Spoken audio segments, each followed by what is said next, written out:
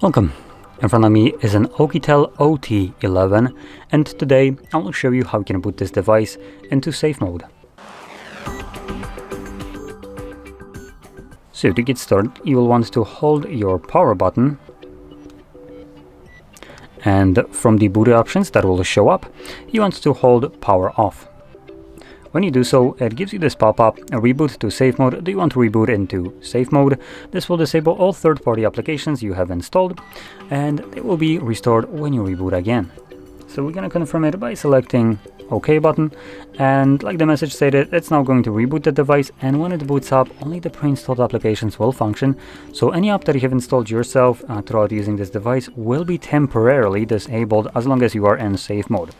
This is strictly designed for troubleshooting your device, so if you have some kind of problems where the device is malfunctioning on a software level, we're not referring to, booting it up. If you have a broken screen where it's cracked, booting it up into safe mode won't obviously solve that. But if, for instance, your touch display is malfunctioning for some reason, even though it shouldn't, where it's just sometimes working, sometimes not, you might, for instance, want to boot it up into safe mode. And if you find that your touchscreen works just fine in that mode, then you can probably deduce that it's caused by some kind of application that is just messing around with your system. And from there you can figure out which application that is and get rid of it.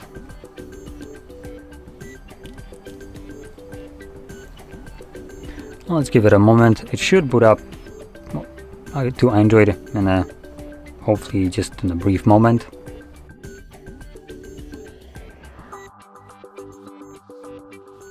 And there we go. Now we do have a watermark right here in the bottom left corner, letting us know that we are in safe mode. And in a second you should be able to see all the applications, or maybe not all.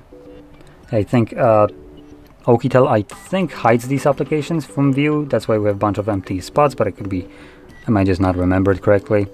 But in any case, any application that wouldn't work, if it shows up, it will look like a monochrome app without any kind of colors. So yeah, those apps obviously won't work. Here, the ones that we can see right now, all of them will work just fine as they are looking normally colored and all that stuff.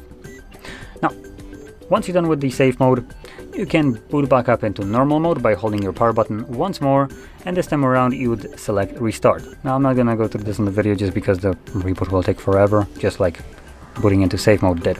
So yeah, just select restart. This will reboot the device, and when it boots back up, it automatically boots into normal mode. And with that being said, if you found this very helpful, don't forget to hit like, subscribe, and thanks for watching.